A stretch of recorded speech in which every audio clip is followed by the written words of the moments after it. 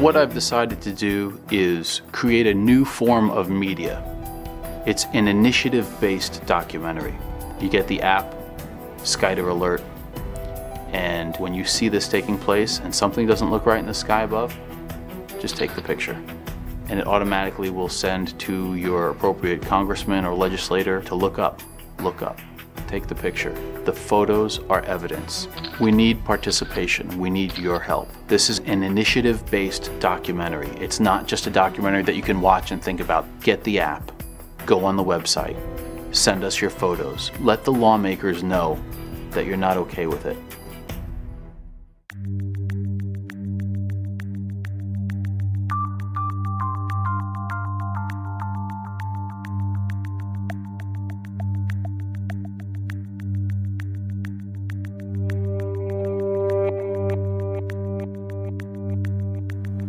So what I came across in July through the stop motion time-lapse photography by accident was this aerosol spraying that showed up to be a geoengineering type experiment or possible military activity on at least a US scale, possibly a global scale. It's not natural, the clouds are being manufactured. There's fallout from it, it's washing down in the form of rain into the water and the soil, resulting in us drinking whatever the chemicals are in this aerosol spray, and the other byproduct, which is the global dimming, which is also disturbing. So whether it's a solar radiation management or geoengineering effort, there are absolute side effects and consequences that may actually be catastrophic. An increasing amount of days saw these patterns occurring in the skies overhead and a subsequent diminishment of my solar uptake. And it increased with every year. So about 2004 is when I really started my investigation as to what could be happening in the skies above, because it was too inconsistent. One day would be a grid pattern, and another day would be virtually nothing, with very similar atmospheric conditions. I've been studying meteorology since the late 90s as well, so clearly there was something happening, and it took no time at all to come to the geoengineering issue and a mountain of data. I researched the subject of geoengineering, which seemed to describe exactly what I was seeing in the skies above, which was solar obscuration. That's the primary goal of SAG, stratospheric aerosol geoengineering, and SRM, solar radiation management. The primary goal of these patents, like stratospheric Wells box seeding for reduction of global warming, is a primary patent, and the stated goal is to block the sun. And quite clearly that's what was happening with my solar PV system. So seeing the first ingredient in that patent is aluminum, I began to do rain tests. First test was 7 parts per billion, which according to a hydrogeologist was already quite high, given my location, a filtered forested location. It's not near any sort of industry, urban setting, anything. Subsequent tests over the next 5 years escalated as much as 3,450 parts per billion of aluminum in a single rain test. So if you have virtually every dot connecting, and we know these materials aren't coming from China, that's the first thing many people state, but California Air Quality Resources Board has done studies on the aerosols from China, and aluminum simply is not amongst them. Metals don't float across oceans with the exception of mercury. Global dimming is a term most are not familiar with, and the latest figures show fully 20% of the sun's direct rays that reached the planet several decades ago no longer do. I mean, this is the biggest elephant in the room, absolutely the biggest in the room. And I believe that if it could be brought to a level where there was enough cover for all the scientists, all the meteorologists, all the biologists, all the academia that knows this is going on, I believe they would pour from every corner. I do, but they would have to have the cover, because I know people with California Department of Fish and Game that are absolutely beside themselves that this is going on. Aerosol geoengineering looks like it is so cheap that the cost is basically not going to be an issue. That means that implementation decisions will be risk-to-risk decisions. The risk of doing it against the risk of not doing it. And it makes the problem of how we govern it fundamentally harder and different and novel. But I think the more we do research, the less easy this will look, the more complicated the environmental effects will look. And that's a good thing, because right now it looks too easy. So I think that if we do more research, we're likely to find out that it's harder and more complicated than we thought, and that the side effects are harder to manage. Of course, the opposite reaction is possible. It's an empirical question how people will actually react to knowledge about this. Another reaction is to say, if these crazy scientists are so concerned about putting CO2 in the atmosphere, they want to think about these things, then that might actually mean we should be more serious about the risks of CO2 in the atmosphere. And by the way, it's not really a moral hazard, it's more like free riding on our grandkids. And by the way, it's not really a moral hazard, it's more like free riding on our grandkids. Numerous air quality studies, including from CARB, California Air Quality Resource Board, have named submicron-sized particulates as being particularly harmful for human respiration. Through all the discussions today, I have not heard any mention of this fallout, and has this been studied, and also the effects of a highly reactive metal like aluminum on toxifying soils and waters? The collaborators of mine working on the aerosol scheme are actually folks from Carnegie Mellon who focused on human health impacts. And while we haven't published it, that was the very first thing we did, was do the order of magnitude calculation in level pencil and paper, but with an expert on human health impacts about whether there could be an issue.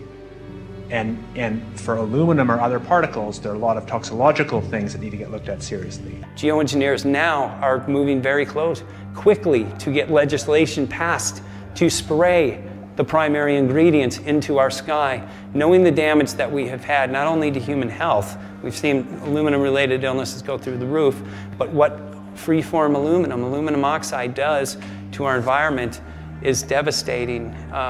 And it literally destroys crops, it destroys forests, it destroys our Earth. We have an Earth that is being molested.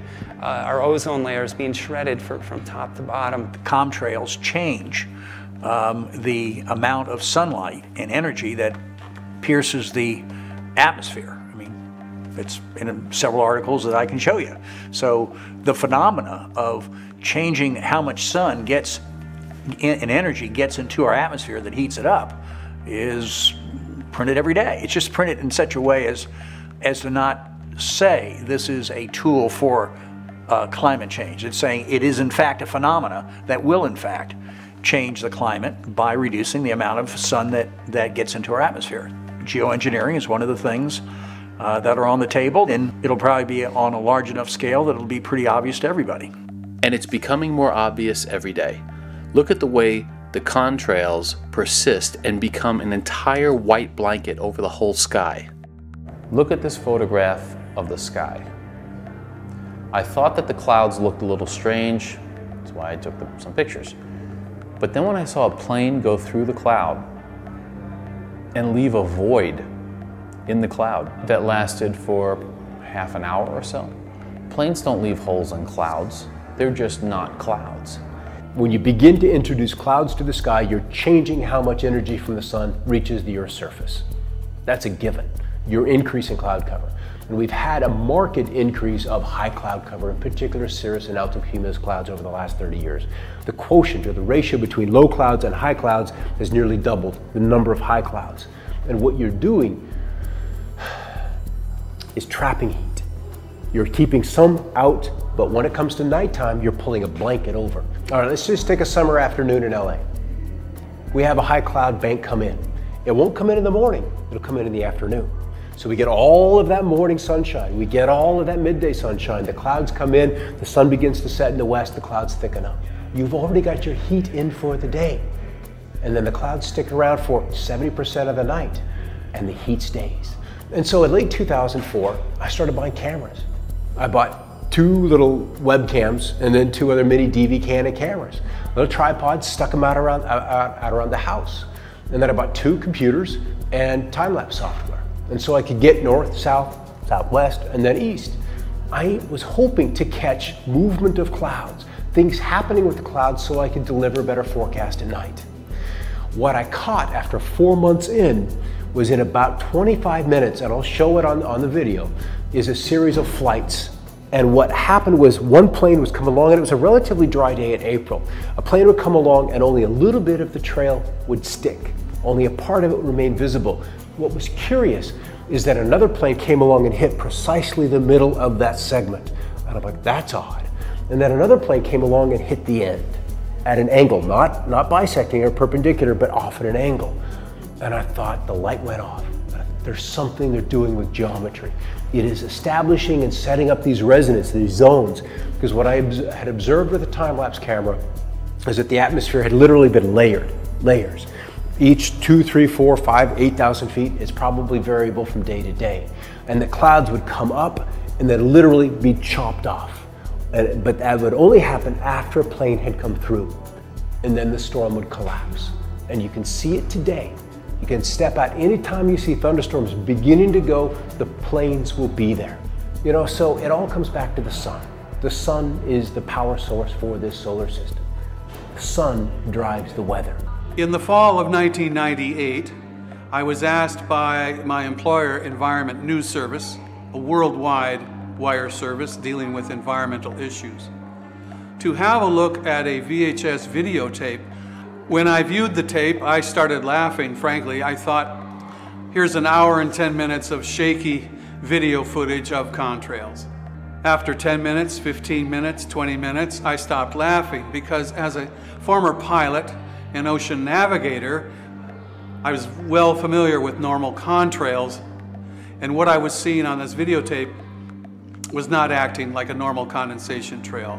The trails coming out behind multiple airplanes, instead of dissipating, were lingering, spreading across the sky until a blue sky day had turned into a milky, murky overcast.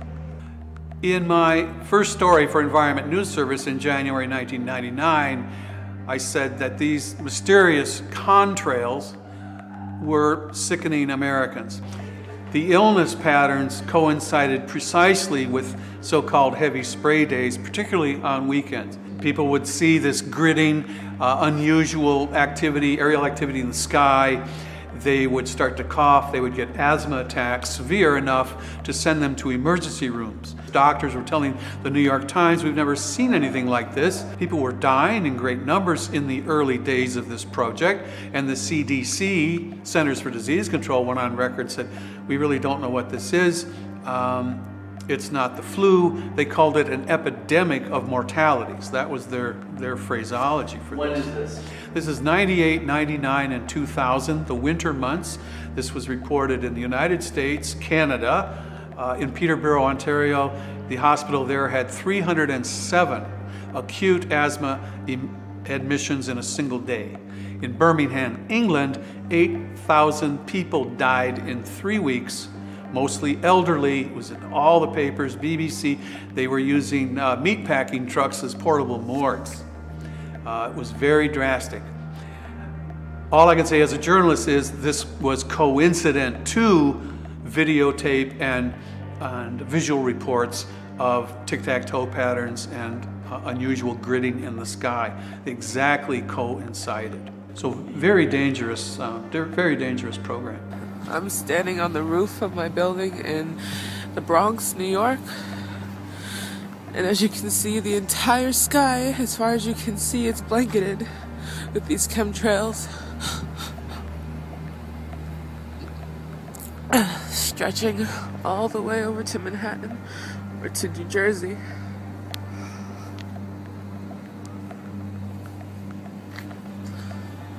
There's another one being made as we speak. Saturday, March 10th, 2012. It's around noon time.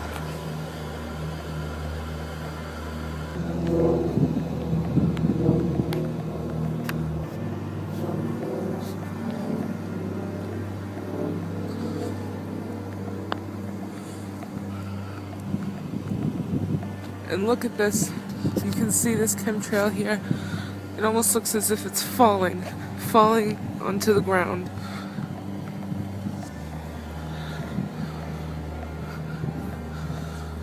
You can see how it's dissipating at the very end there. Falling into the river or falling. Geoengineers are proposing spraying 10 to 20 million tons of toxic aluminum and other substances into our sky for the stated goal of cooling our planet. So let me distinguish these two different kinds of geoengineering as clearly as I can. So the first one is we call solar radiation management, and that's the idea that you could put mostly reflective particles or other means to make the Earth whiter. Weather is part of our planet, it's part of our nature. Weather drives everything. Weather drives all of our food. So yeah, weather is creation. It's part of creation, and many people call that God. And people who play with our weather or control our weather are playing God because they want power. Yeah, you control the weather, you control the planet. The IPCC is the organization within the WMO, and that's the international organization dealing with weather. And it basically says the climate change is human-caused and will have impacts on us now, and those impacts will become more and more significant over time. I believe the data shows very clearly for anyone who truly does objective research that although they can cool regions, very large regions, temporarily and of course toxically, the overall effect is a much worsened warming. The real issue in chemtrails is what causes them to be persistent. And I don't know that answer yet. But if you can cause a chemtrail to be consistent, that is persistent, that is to stay out in the atmosphere longer, so it can create a cloud. What is the mechanism for that? What has changed in that jet to cause the chemtrail behind it to persist as opposed to dissipate?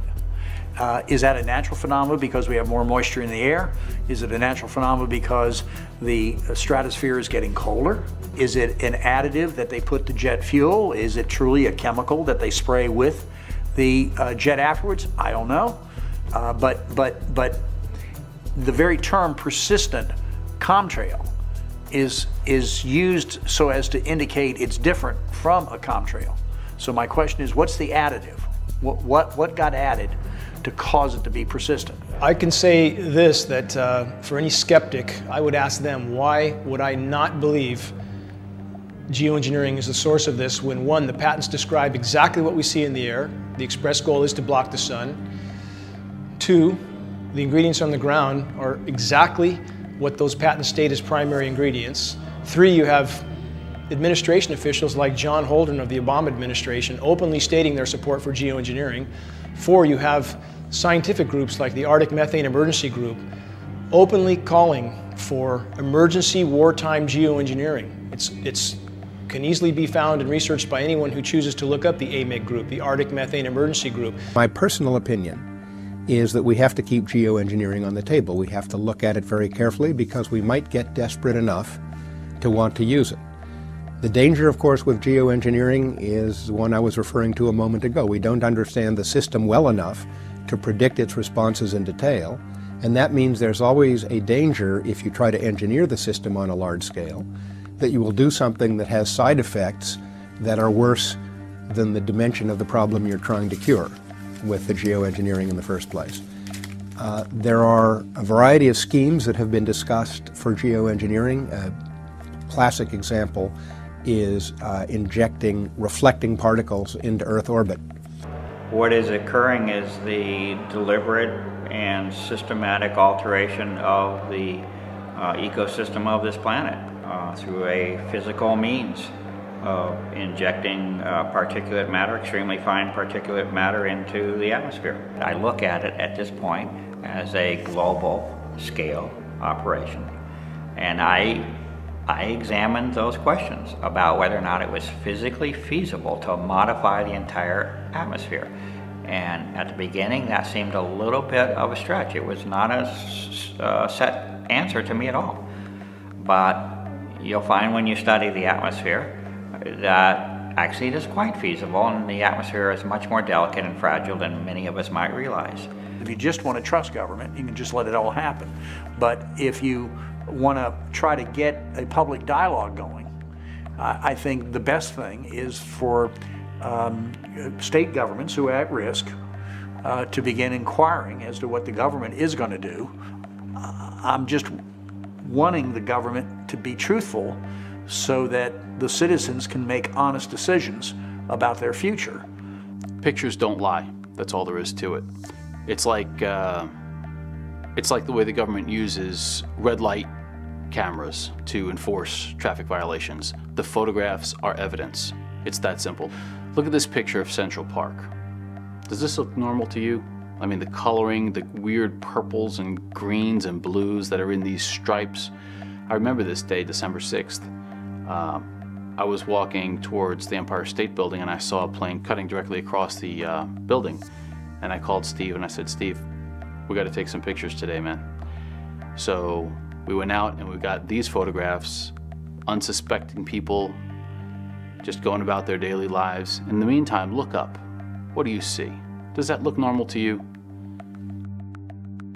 I'm a director of photography by trade. That's what I do. I take pictures. I've been doing this for 20 years plus, and I can tell you what I'm seeing in the skies is different now than it's ever been. You can't hide this. You simply can't hide this. That's why I believe this issue will be known one way or the other. We want people to look into this. We want people to question. We want people to look into what geoengineers are denying they're doing, but state they urgently want to do. The problem is when you do the research, there's a clause that's called informed consent. And informed consent, my understanding, I'm not an attorney, but my understanding of informed consent is when you don't protest, you're basically allowing the government or allowing the military to experiment on you and your children. So when they say, well, possibly we can modify hurricanes or we could modify the storm, they don't really need to say what the other things are or how they do it or what the human health implications are or the environmental health implications are. But by not refusing, you are basically giving your informed consent that you're okay with being a guinea pig for these experiments. So do I think there's persistent chemtrails in the sky? Yes. On a clear day, you can go up and look at them. Anybody who wants to look at them can see them. They're not short streams of cloud-like things you can see. They're very long. They go from horizon to horizon. So there isn't a question of what they are, or are they in existence? They are. The literature talks about it, including the IPCC. So the word persistent chemtrail is in the scientific documents where they're observing phenomena.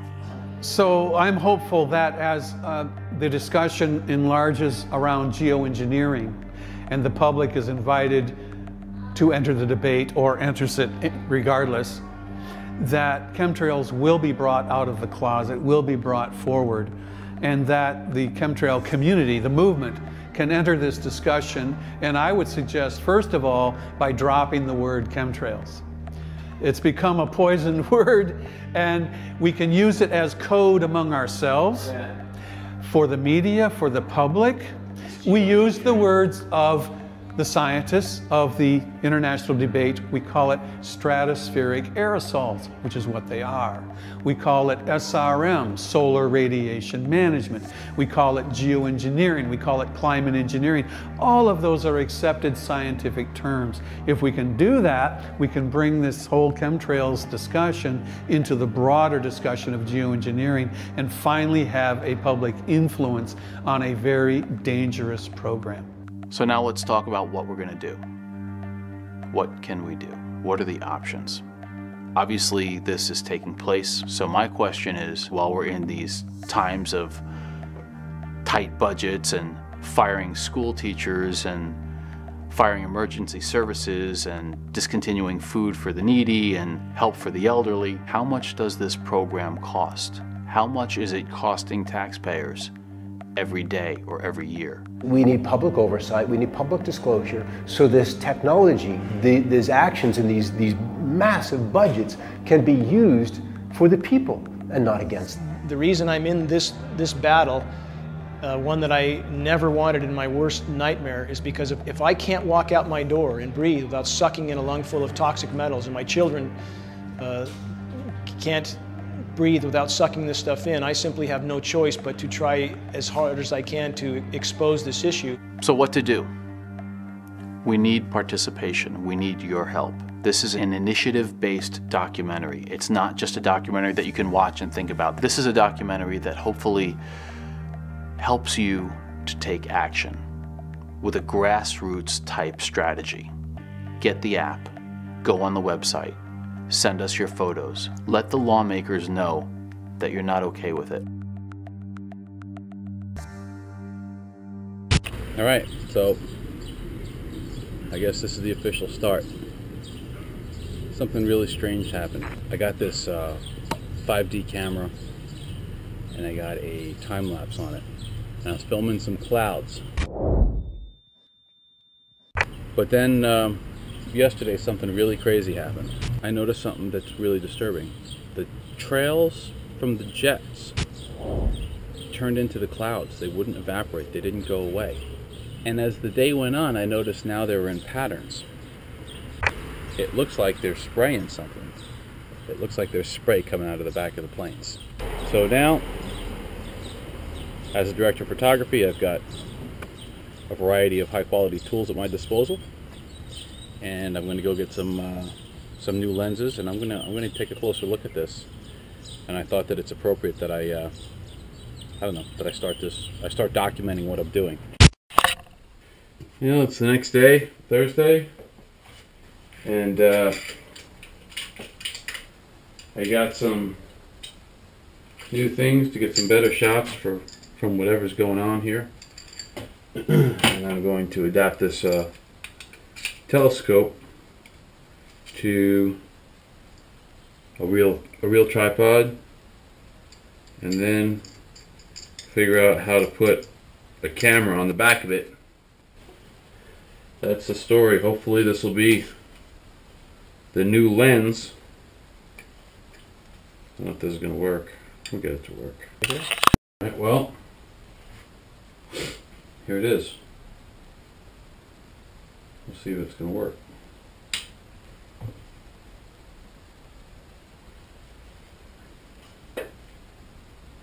I see through it.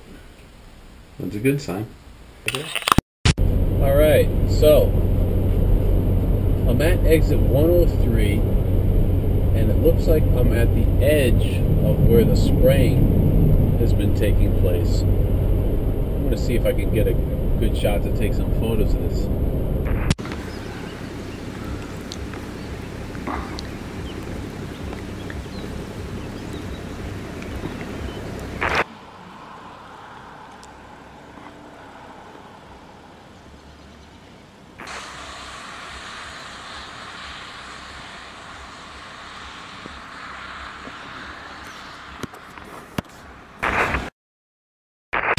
Damn it.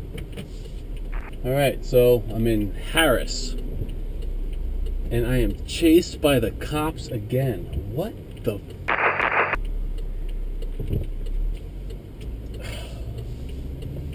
Harris, New York. I do not know what's going on, man, but nobody wants me taking any pictures of the sky.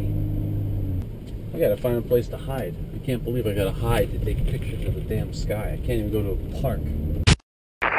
So, I am back at the East Delaware intake for the New York City water supply.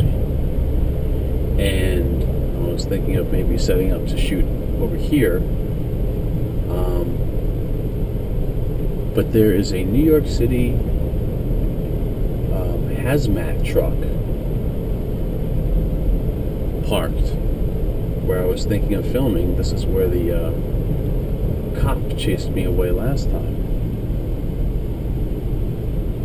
Kind of strange for a hazmat division to be at the New York City water supply. I'm going to see if I can set up some cameras here, get a little better view of this.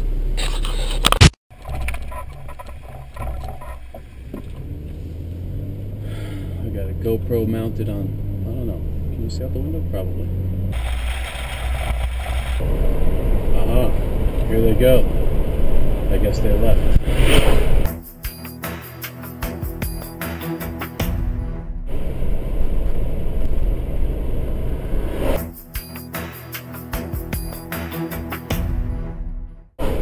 Two DEP trucks going the other way.